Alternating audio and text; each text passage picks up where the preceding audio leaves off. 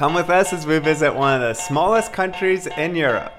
We caught a bus from Barcelona early in the morning. There's some pretty loud snoring going on. And it was like a 3-hour bus trip, and the views felt like we were back in the Alps. We stepped out of the bus into our 89th country. It's hard to believe that we're only 11 away from our goal. Although it's small, Andorra is pretty beautiful. It's known for its ski resorts and as a tax haven. Here goes Emmy!